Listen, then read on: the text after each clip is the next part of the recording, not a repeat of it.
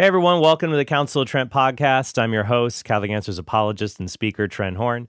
And today we're talking about what is the best translation of the Bible. Before we do that, though, a big thanks to our supporters at TrentHornPodcast.com. Because of you, I've got the chance to upgrade my gear. I'm using my new Canon DSLR camera, new teleprompter, so things are looking up. Though I don't necessarily like seeing myself in high definition. I don't know many people who do. But if it can make the quality of the video better to help people, these videos and our content reach more people, I'm grateful for that. If you want to help us to keep reaching more people, definitely consider supporting us at TrentHornPodcast.com. Now, on to the subject of today's episode. So today we're asking, what is the best translation of the Bible? But the problem with a question like that is it's sort of like, what is the best car? You naturally ask, best for what, right? Like the best car for going at top speeds is going to be different than the best car for moving a large family across town to run errands. Now, you might be thinking, well, cars have lots of different purposes, but the Bible has only one purpose. So we can really say there is a best translation for that single purpose. Now, it's true the Bible has one general purpose in being divine revelation, but people often have different purposes in reading the Bible. For example, reading the Bible aloud at a funeral is a different purpose than reading the Bible in a library to discover facts about the biblical world. So, in order to answer this question, though, we also have to understand a basic concept in translating any work. Two translation philosophies: formal equivalence, which would be word-to-word translation, and dynamic equivalence, which would be idea-to-idea translation. So in formal equivalence, the translator tries to bring out the literal meaning of the original words of the text as much as possible. Now, you might think, well, all we should do is just take the original Greek, Hebrew, Aramaic of the biblical manuscripts and just take those words and turn those words into English, and you've got the best formal translation, right? The problem is, though, if you do that, the Bible becomes really hard to read, and you sort of sound like Yoda from Star Wars. Consider John 3:16, right? A lot of people know John 3:16 by heart. For God so loved the world that he gave his only begotten Son, that whoever believes in him should not perish, but have eternal life.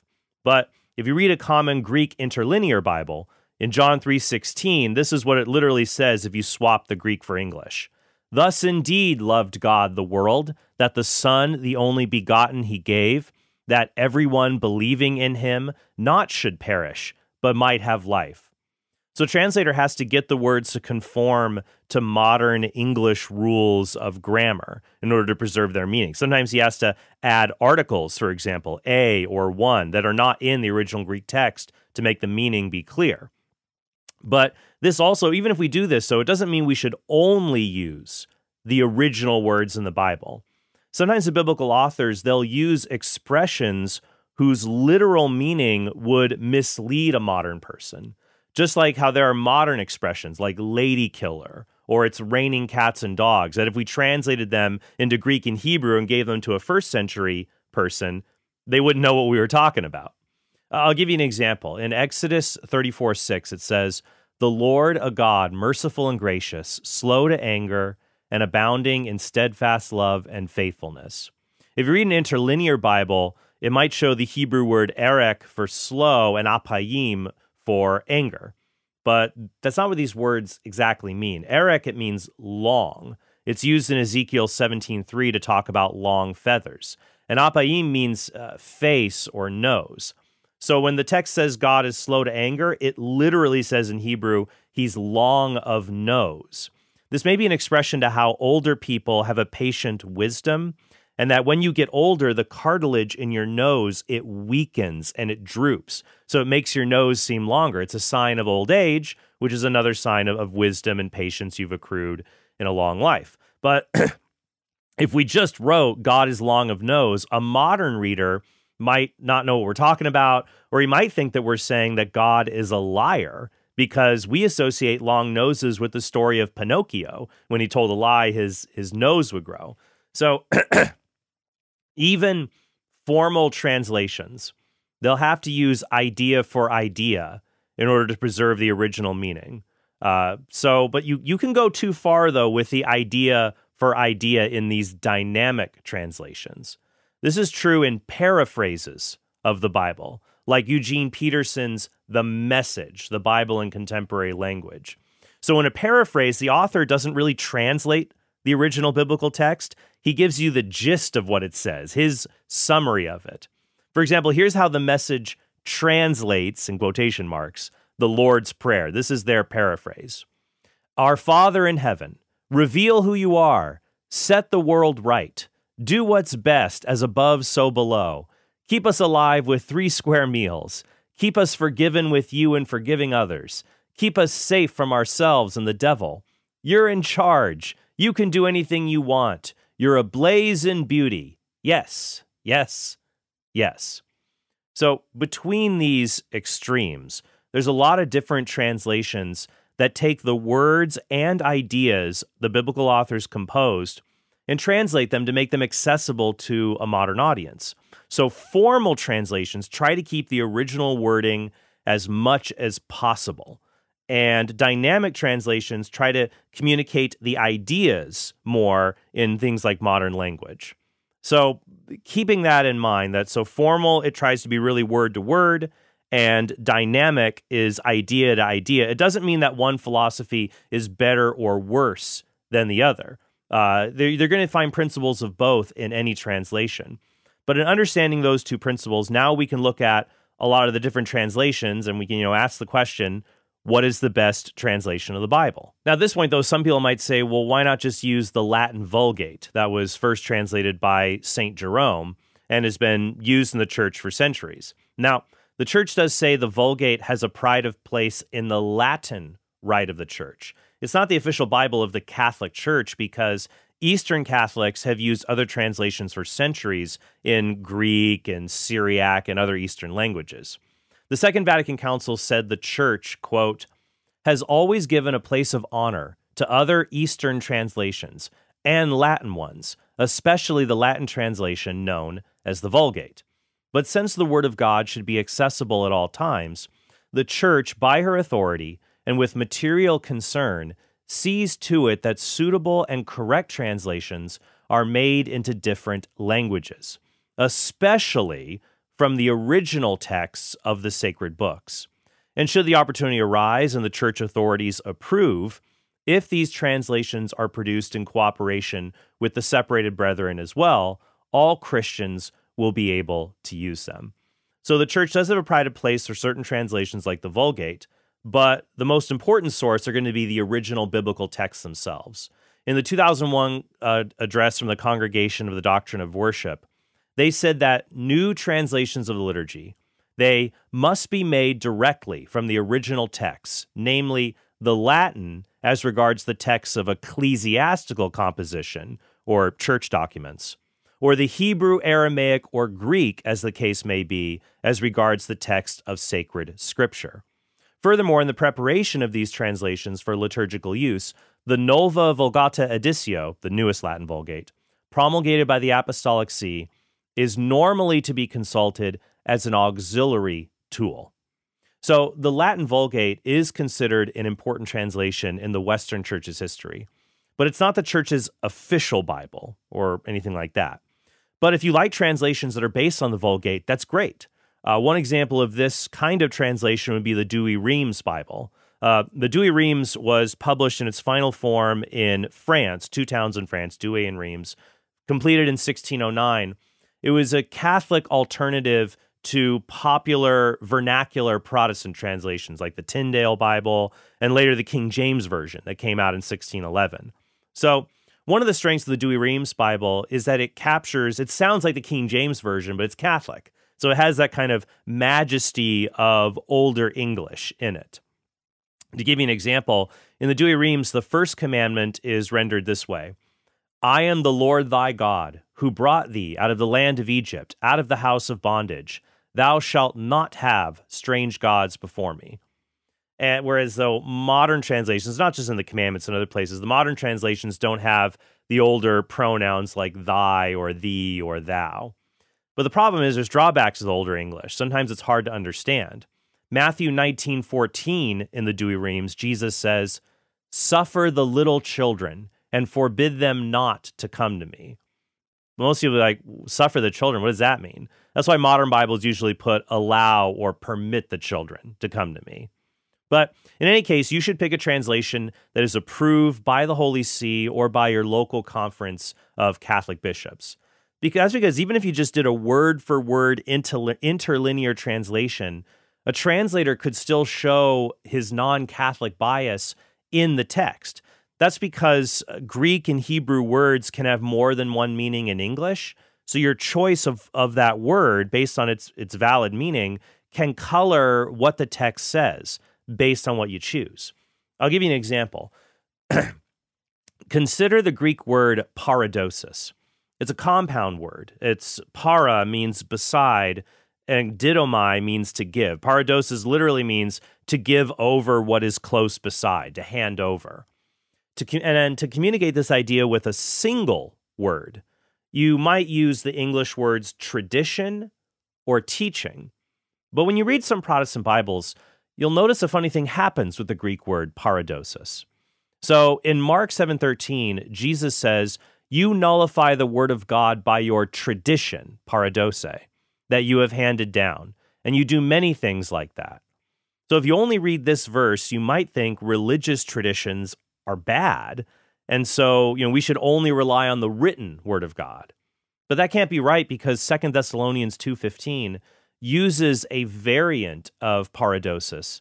And in that verse, St. Paul says, "Stand firm and hold to the traditions which you were taught by us, either by word of mouth or by letter." Now, however, the Protestant translation of the Bible, the New International Version, the NIV, it takes paradosis or paradosen in that verse, and it renders it teaching rather than tradition. Stand firm and hold fast to the teachings you were given. So that ends up making it look like Jesus condemns religious tradition and Paul affirms religious teaching, but it's the same word. Teaching and tradition are the same, paradosis, what is handed on. And that can be handed on in a written form or in an unwritten form, sacred scripture and sacred tradition. Now, sometimes the issues are blatant, far more blatant than this, such as in the Jehovah's Witnesses' New World translation of the Bible. This Bible mistranslates several passages to affirm Jehovah's Witness theology. For example, Jehovah's Witnesses say that Jesus is not God, only the Father is God, and the Father created Jesus. But we have a problem here, because in Colossians chapter 1, Paul says that in Christ, quote, "all things were created." In Christ, all things were created. In heaven, on earth, visible and invisible, whether thrones or dominions or principalities or authorities, all things were created through him and for him. He is before all things, and in him all things hold together. So here's the problem. If Jesus is not God, if he's just a creation, how could Jesus create everything if he's a part of the Father's creation? He can't. That's why the New World translation the Witnesses use renders the passage this way. Because by means of him, all other things were created in the heavens and on the earth. All other things have been created through him and for him. Also, he is before all other things, and by means of him, all other things were made to exist. Except the Greek word for other, heteros or allos, is not in the text, and this is a mistranslation to support their theology. So that's why it's important to get a really solid Catholic Bible to make sure you have a good translation and to make sure your Bible has all the books in it, because Protestant Bibles lack the deuterocanonical books of Scripture, books and passages that Protestants rejected. Things like Sirach, Tobit, 1st and 2nd Maccabees, portions of Daniel and Esther. For more on the Deuterocanonicals, check out a few of the other videos on my channel on that subject. So examples of the formal equivalents in Catholic Bibles, like word for word, would be like the Douay-Rheims would be an example of word-to-word formal. The Revised Standard Version Catholic Edition, RSV-CE, is another example. I prefer the RSV-CE, both for personal reading and for study. But what's interesting is that my favorite Bible verse that's ingrained into my mind comes from a dynamic translation of the Bible, idea for idea. So in the RSV, Sirach 2, 4 through 6, my favorite verse in the Bible, goes like this: accept whatever is brought upon you, and in changes that humble you, be patient. For gold is tested in the fire, and acceptable men in the furnace of humiliation. Trust in him, and he will help you. Make your ways straight, and hope in him. So that's my favorite Bible verse in the RSV. But the way I learned it was I liked the wording in the New American Bible, which, like the New Jerusalem Bible, is more of a dynamic Catholic translation, idea for idea. This is how the NAB renders Sirach 2, verses 4 through 6. Accept whatever befalls you. In crushing misfortune, be patient. For in fire gold is tested, and worthy men in the crucible of humiliation. Trust God, and he will help you. Make straight your ways, and hope in him. Since dynamic translations, idea for idea, they can be easier for people to listen to, they're usually preferred for use in the liturgy, at least in the Western Church, which is why the USCCB authorizes the New American Bible to be read at Mass. And we can see the differences here. For example, in the RSV, Genesis chapter 1 uses the word firmament to describe the big blue thing over our heads, whereas the NAB will call it the sky. That's a looser translation, but it might be helpful for the average person in Mass who doesn't know what a firmament is. So now I do have some concerns about the New American Bible. Some of the things in the study notes of the New American Bible are really problematic. So if you're going to use the NAB, you need to watch out for them. For example, recently, a Catholic priest, he posted online saying that the church teaches or affirms that the Gospels were written later in the first century, after AD 70, because the study notes in the New American Bible say so. The problem is, though, those study notes in the New American Bible, they have qualifiers like scholars say this is when the Gospels are written. That doesn't mean the church teaches this. It's just saying, here's what the scholars say. Also, even if it did make this claim, some of the study notes in the NAB are really questionable or just outright bad.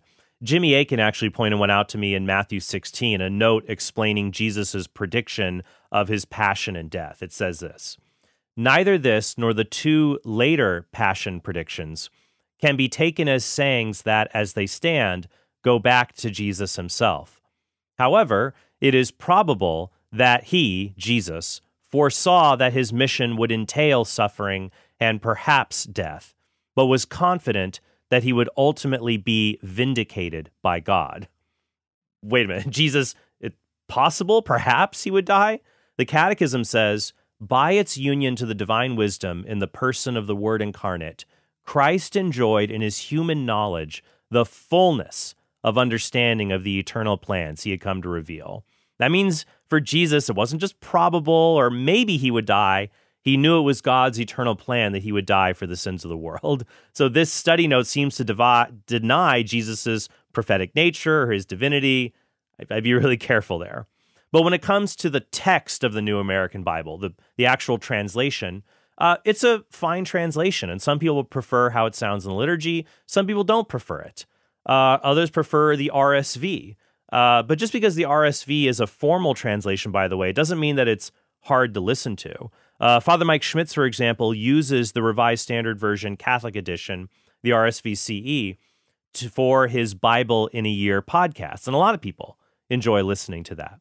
And of course, there's going to be mixtures between the two. In 1949, Monsignor Ronald Knox published the Knox Bible, which if you read it, it's an interesting synthesis of formal translation, word for word, while using a lot of modern sayings or expressions to help the modern reader understand. So it's kind of in the middle. The Knox Bible is sort of in the middle between formal equivalence and dynamic equivalence.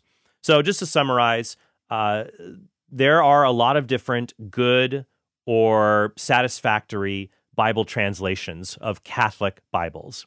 And they're going to go between two different philosophies: formal equivalence, getting the original words and sticking to that literal meaning as much as possible, which can be helpful especially for personal study of the Bible, or dynamic equivalence, which tries to take the idea the biblical author was expressing and communicate that idea as clearly as possible in modern language. And as we showed with the God is long of nose, even formally equivalent translations will have to do that with original literal meanings that just don't make sense today. But you'll see there's a spectrum here. Formal equivalence, you're more like Douay-Rheims, RSV.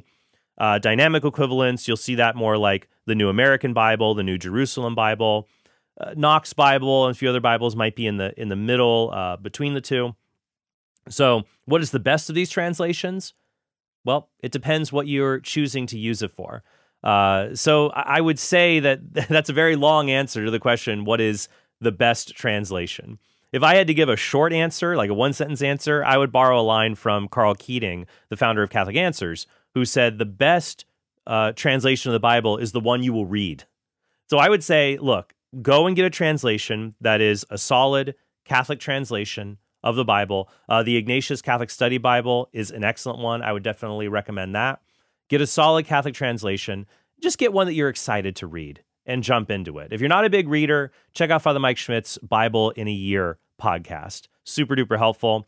Also at TrentHornPodcast.com, I have a New Testament study series for our silver level subscribers. If you subscribe at TrentHornPodcast.com, if you subscribe there, you get access to an 18-hour video study series where I take you through the entire New Testament. So definitely go and check that out. Be sure to do that in this new year. Because as St. Jerome says, ignorance of Scripture is ignorance of Christ. And we don't want to do that, right?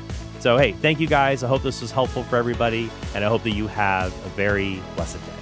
Hey, thanks for watching this video. If you want to help us produce more great content like this, be sure to click subscribe and go to TrentHornPodcast.com to become a premium subscriber. You'll help us create more videos like this and get access to bonus content and sneak peeks of our upcoming projects.